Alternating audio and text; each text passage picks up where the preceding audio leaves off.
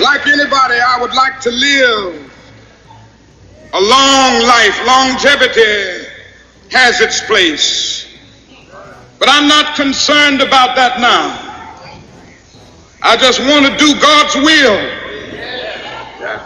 And He's allowed me to go up to the mountain.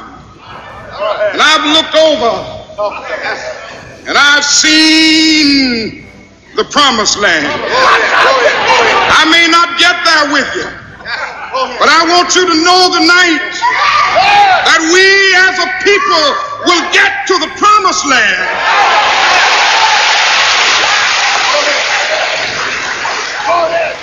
So I'm happy tonight. I'm not worried about anything. I'm not fearing any man. Mine eyes have seen the glory of the coming of the Lord. Today I stand on the shoulder of my forefathers to proclaim two bold visions for Prince George's County. Number one, 10 years tax-free zone to attract $100 billion to create 1 million jobs. Number two, transforming Prince George's County Public School into academic excellence by 2018.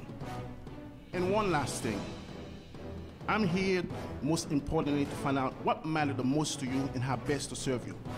Because it matters to me that your voices are heard. It matters to me that opinions are heard.